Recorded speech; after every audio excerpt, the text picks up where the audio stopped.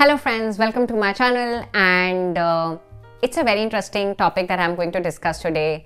So I was stressed somewhere around early 2020 when few stocks in my portfolio were not performing as per the other benchmark. So they were not growing at 20% or more than 20%, and I was flipping out, hey, what's happening with my money? This is my dear hard-earned money and it's not growing at the rate at which of course I would want or I would wish to.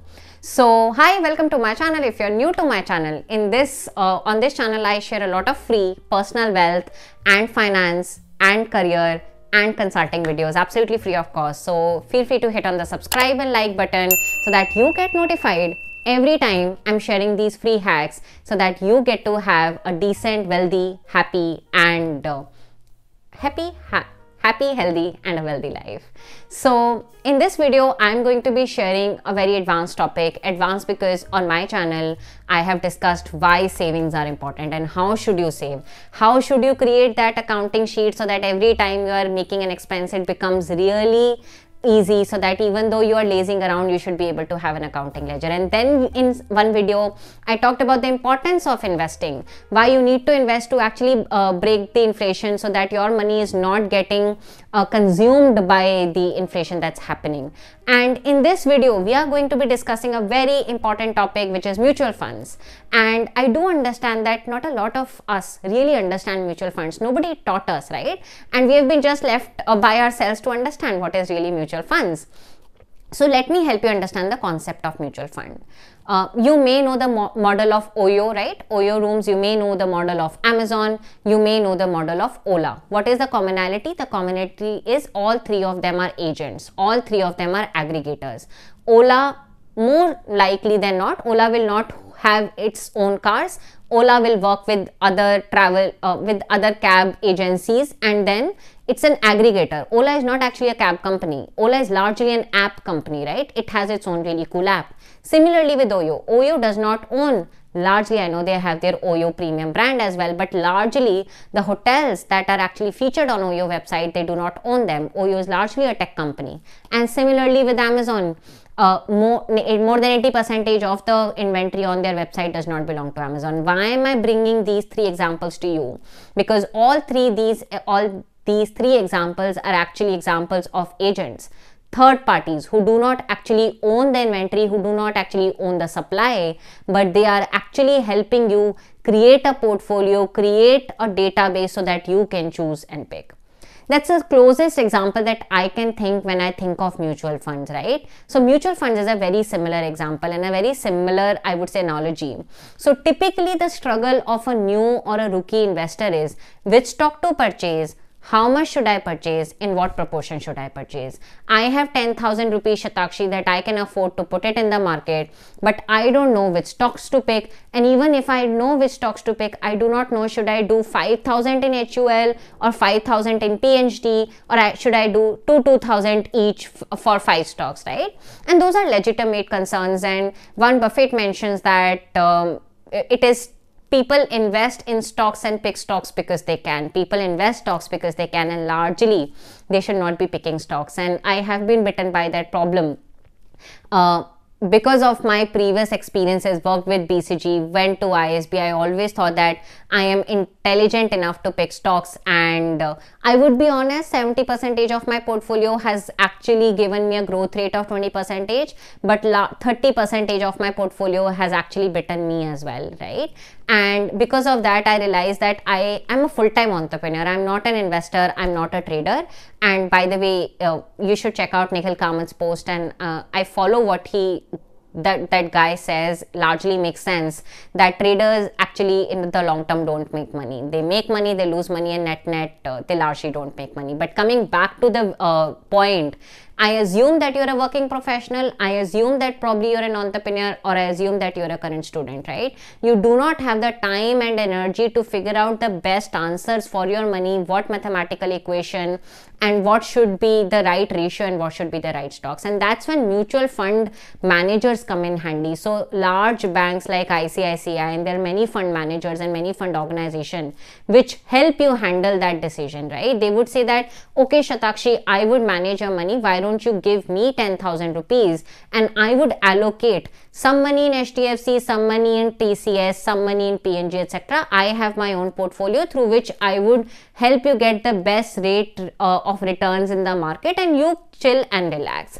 So that is what the role of a typical mutual fund managers and houses are. Now, of course, if you go on internet, you will be able to do basic research. I mean, the best skill for which I hire at GGI is Google search. Do you know how to find your answers? So this should be a skill that you should acquire, how to find your own answers, right? So go on internet and you will be able to find good mutual fund managers and houses. By the way, this is not a promoted video, and I will also talk about the downsides of mutual funds in this video. And you will be able to see the kind of historical rate of returns that these mutual fund owners have been able to give. And of course, within mutual fund, there is no just right answer. Few are completely equity mutual fund assets, right? They would say that Shatakshi, if you give us 10,000 rupees, we are going to put entirety of that in the stock market, the equity market, right? And few mutual fund owners will say that we are going to put it completely in the debt market or the bond market. The bond market is the one in which the government operates in. The government borrows money, gives you back, and the government uses that money for its own expenditure. If you don't know what are bonds, I made a series on bond market. Feel free to actually check that out on my channel so that you are well aware how the macroeconomics work and how can that impact your microeconomics and your personal finance. But coming back, there is a third category where a mutual fund owner or a house would say that we have a hybrid model. 50 or 40% could be equity and 60 to 40% could largely be debt. And that is how, my friends, they actually help you get the best rate of returns. But there is a catch, right? Somebody is working for you. So they would of course take a commission, right? Amazon takes a commission, OYO takes a commission, Groupon nearby takes a commission. That's where I used to work. That was my first job, and so on and so forth. So you get the gist, right? And it typically ranges between 0.2 to I would say 2.5 to 3%. And even though you may be like, Shatakshi, that's minuscule amount, right? I will give that money eventually to someone to manage my money so that I can sleep peacefully. But trust me, when you look at a long-term horizon like 5 to 10 years, and when the base is decent like 10 lakhs, you may be able to lose somewhere around 5 to 10 lakhs just because you thought that number, the expense ratio that you incur, that's your expense and that's the commission for the mutual fund owner. Which will be the salary for them. They take salary because they're working on your behalf and they have multiple expenses. So that brings me to the interesting question, Shatakshi. I understand why investing is required. I saw your video on investing and on savings. I understand what is mutual fund. Why do they exist? So that I am not taking that fatigued decisions because I am not an expert, right? And I am a full-time student or a working professional. Then the question is, should you invest in the mutual funds? So my answer actually will be very interestingly no. And I know you must be thinking, but Shatakshi, why did you make this video? I do not advocate mutual funds, 90% of the mutual funds. I advocate index funds, which are actually a subset of mutual funds.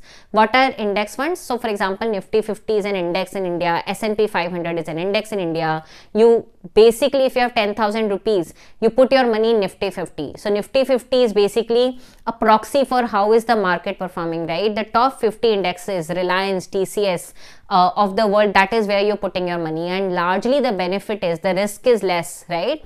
Because as in you want to make sure that you beat inflation, right? That's the primary objective you have. We are not very greedy. We want to reduce our bottom line. Remember in one of the videos I said that becoming richer is not a function of top line, it's your bottom line. So with mutual fund, you want to make sure that at least your bottom line is taken care of, right?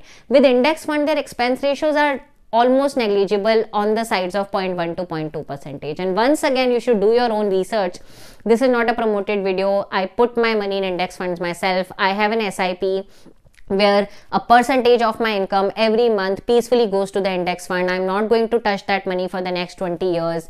And I know that a lot of people advocate investing in stocks, picking their own equity. It may work for them, it may not work for them, but for me, I'm very sure that I am a full-time entrepreneur first and then I'm a trader. And even as a trader, largely historical information shows that they do not make actually a lot of money in the long term. And that is very interestingly a very beautiful sweet spot that more than 80% of the mutual fund managers are not actually able to beat the index fund, which is such an interesting insight.